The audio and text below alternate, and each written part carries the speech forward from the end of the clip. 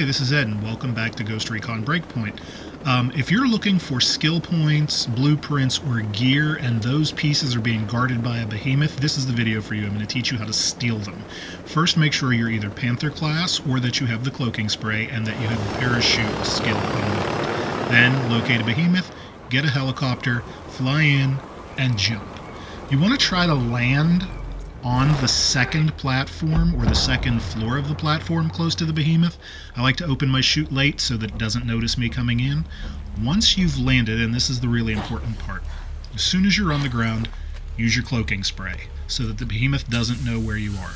If you watch, you'll notice it never detects me during this activity that I'm doing. Open your first chest. In this one I found face paint. I can't read which one that is, but either way, and then run downstairs. Your cloaking spray is going to cover you and conceal you for quite a while. Crouch, don't take any chances.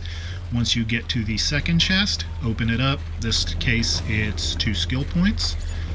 Once you've got those, spray again. The cloaking spray doesn't completely conceal you, it just makes you harder to detect. Figure out which way you're going to leave. In this case, I run down the stairs.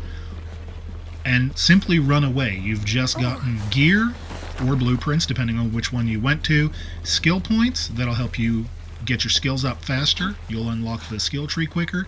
And you ran away without having to fight a behemoth. All in all, a good day. This is Ed. Thanks for watching. Hope you enjoy playing Ghost Recon Breakpoint.